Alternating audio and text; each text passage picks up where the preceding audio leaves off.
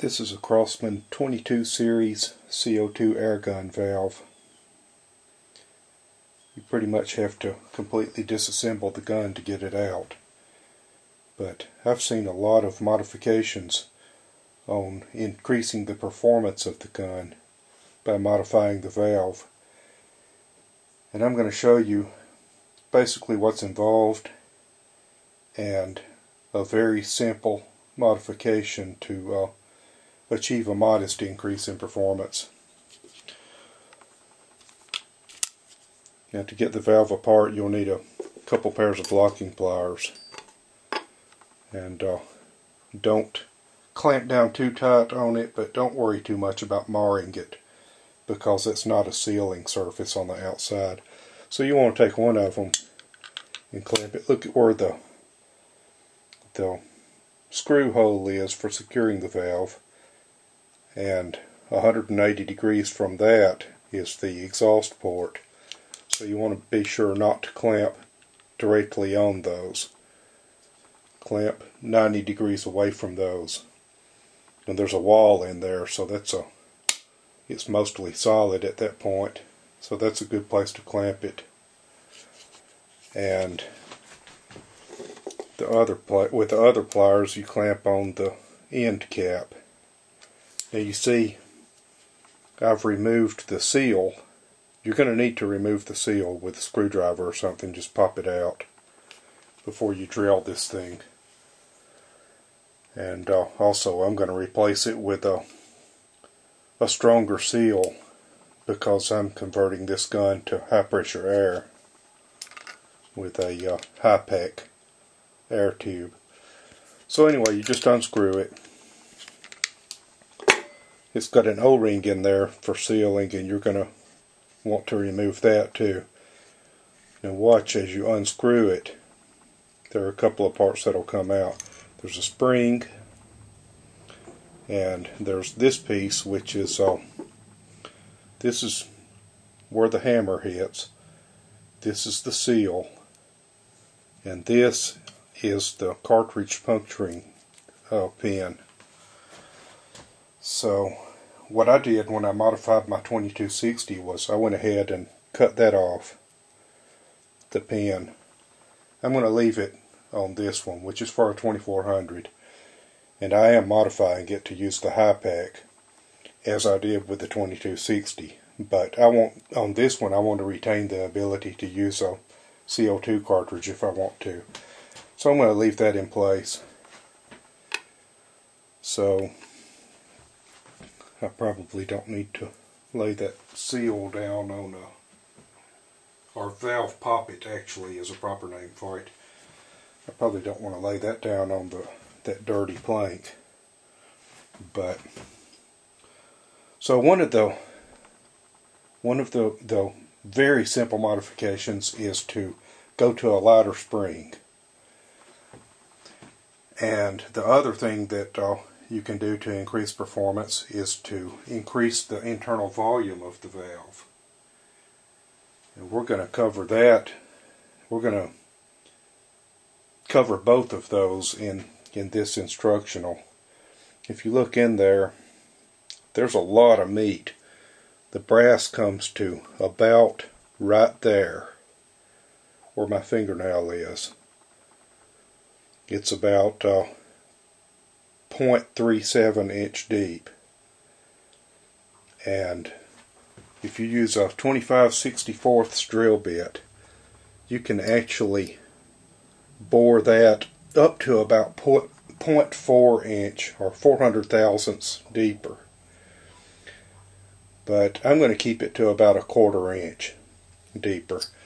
Now, by boring it a 1/4 inch deeper, I'm going to increase the internal volume, but I will also be moving the spring seat forward in so doing, and therefore there will be less preload on the spring. In fact, I might have to even stretch the spring a little bit. So you're both decreasing the spring strength and also increasing the volume. a moderate amount by drilling it deeper. You can do that by clamping it into a vise on your drill press and drill it about 1/4 inch. Or you can do it on a mini mill, or not mini mill, mini lathe, which is what I'm going to do. And let me just point out that I've seen some modifications, and I've done it too. I've actually performed these modifications where they'll use a ball type grinding stone inside there to smooth it out more and remove some of the threads, and also even cut about half of these threads off. Well, the problem is that you're not gaining much volume by doing that. And when you cut these threads off, unless you bore these threads out, you're creating more turbulence. And there's just too much possibility of damaging the valve seat, and too little gain in doing so. And I was getting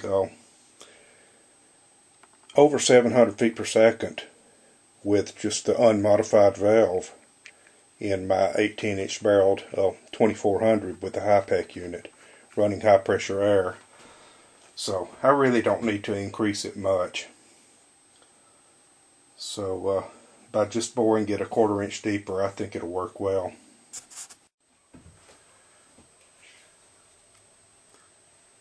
Again, this bit is 25/64. As you can see, I'm going to bore it on my mini lathe. If you don't have a mini lathe, you can do it in a drill press. And if you do that, here's what I would recommend. Use some sort of depth indicator on your drill bit. I've used a rubber band, and that's a pretty good way to do it.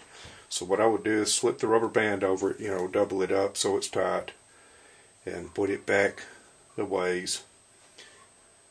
And well, actually I wouldn't put it back a ways. I would go ahead and push the drill bit into the valve cap as far as it would go, and go ahead and move it back 1/4 inch to set your drilling depth. Then put the drill bit in the chuck and tighten it, and hold the valve cap on the end of the bit so it's bottomed, and at that point go ahead and clamp it in the drill press vise so that you know it's straight, and start it up and just carefully drill it down to the stop that you set with your rubber band, so you know you're getting the 1/4 inch depth. Now there are different ways to do it in a mini lathe, but what I'm going to do is just use a set of calipers. Go ahead and run it down to where it's bottomed, and look at what we got here.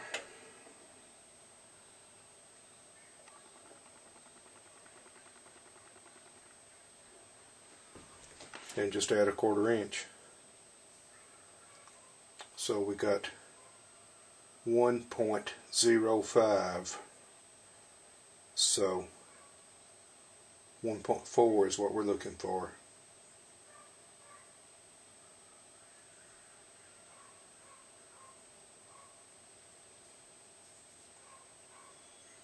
And I'll go ahead and lock that setting.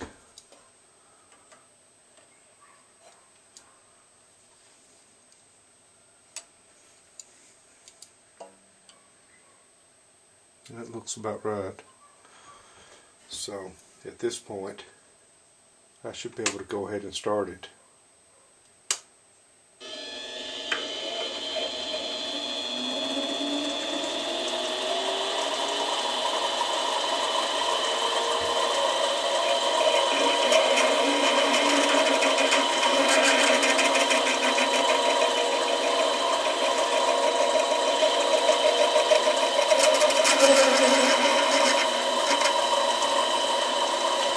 And it really is not a good idea to reach over a lathe like this, but I pretty much have to be able to film it with the setup I've got.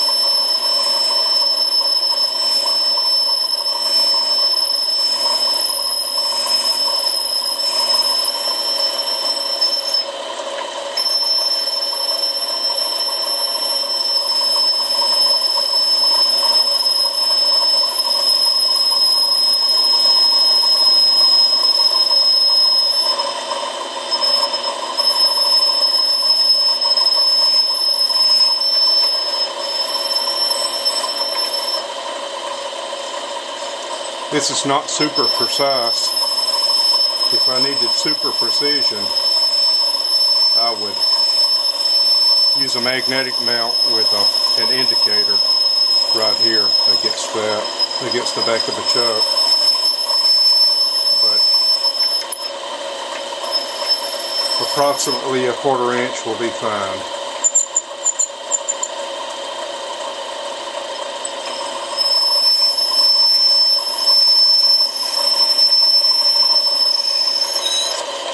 That looks about right.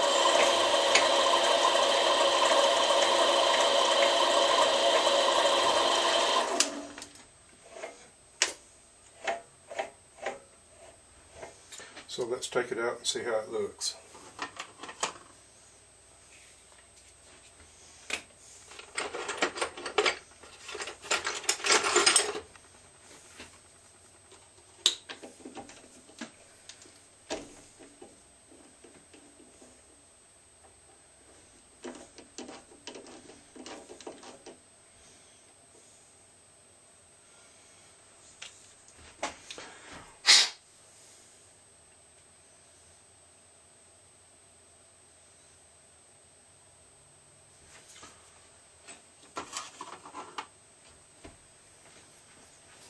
Okay, so it was about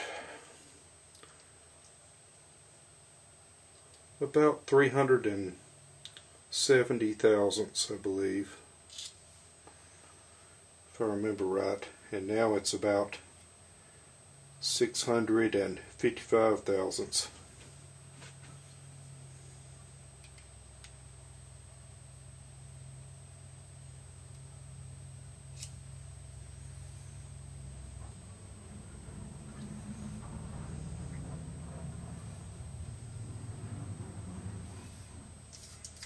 So that should be enough to give me a good performance bump. I wouldn't want to go any more than that and still expect to be able to use CO2 cartridges on occasion as a backup or whatever. So there you have it. Now, if you do this, like I said, you'll want to check your spring, and it'll be lighter effectively because, you know, it'll be in a longer internal bore. So it'll be longer in its assembled position. So you will want to check it to make sure there's still some preload, and if there's not, you'll want to stretch it out a little bit. But that should work out well, and we'll test it soon and find out.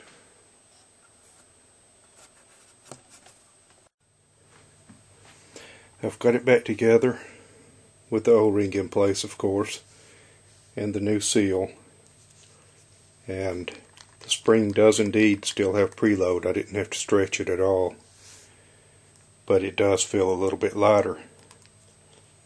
So that should give me a nice bump in performance.